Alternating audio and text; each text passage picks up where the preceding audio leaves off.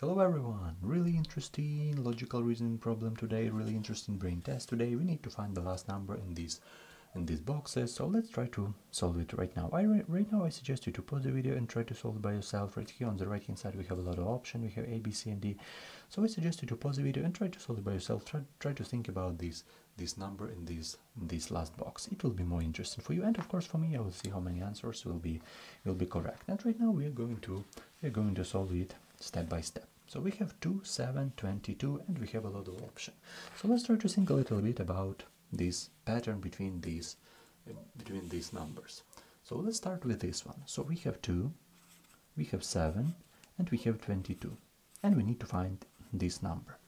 If you look closely, we can see a really interesting pattern, because right here we have even numbers. So this is even numbers. And of course in this side it looks like odd numbers. So 7 is odd number, and right here our number should be an odd number. But take a look on options. On option we have 3 odd numbers, so it's not our case. It's not the pattern between all of this number. We have 77, 67 and 11. All numbers are odd numbers, so it's not our case. So we need to find another pattern between these numbers. So we have 2, 7, 22, and we need to find the last number. What the pattern between this number I see right now?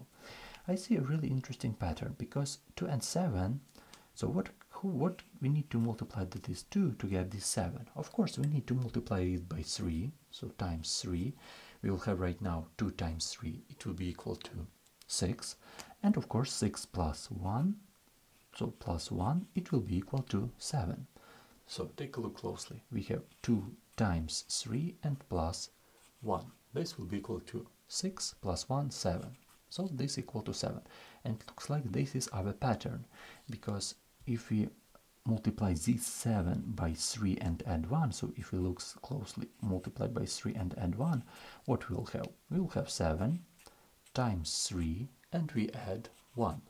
What we'll have right here? 21 plus 1, 22. So it looks like our pattern is that one, multiplying by 3 and add 1. And it looks like a watch. So right here we go to this side, and we need to find the last number, so we need to multiply it by 3 and add 1. Right here we have 22, so 22 times 3 and plus 1. What we'll have right here? 22 plus 3 times 3. We will have 60, 66, and if we add 1, we will have 60, 67. So 67 is my answer, my approach. Maybe we'll have this answer, it will be really good. And as you can see, we have this option right here, 67.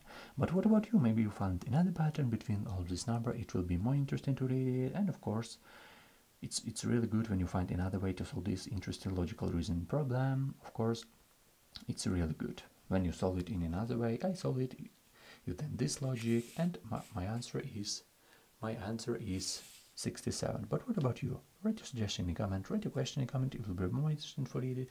Thank you so much for watching. Have a great day.